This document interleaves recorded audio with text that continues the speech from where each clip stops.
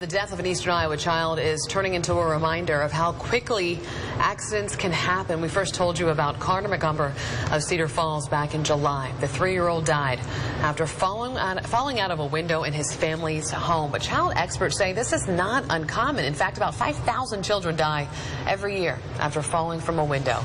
And one Iowa company says they found the perfect solution to prevent it from happening in the first place. KWWL's Shelley Russell got a first-hand look inside the production facility up in Lansing. Shelley.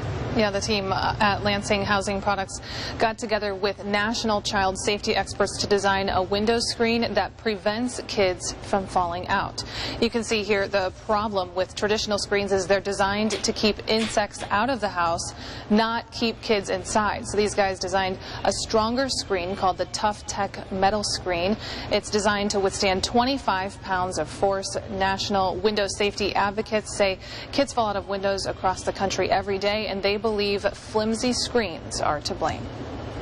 You know, there are all sorts of people say if those people would watch their children, children wouldn't go out of thing. That is such an insultive thing, that a parent doesn't watch their children.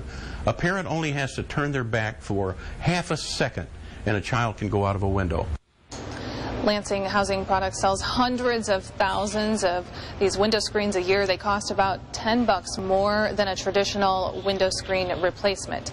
Child safety experts say window bars, nets, and stops are all good options for existing window screens in theory, but the problem with those is you can remove them easily. Amanda, back to you. All right, Shelley, thanks so much.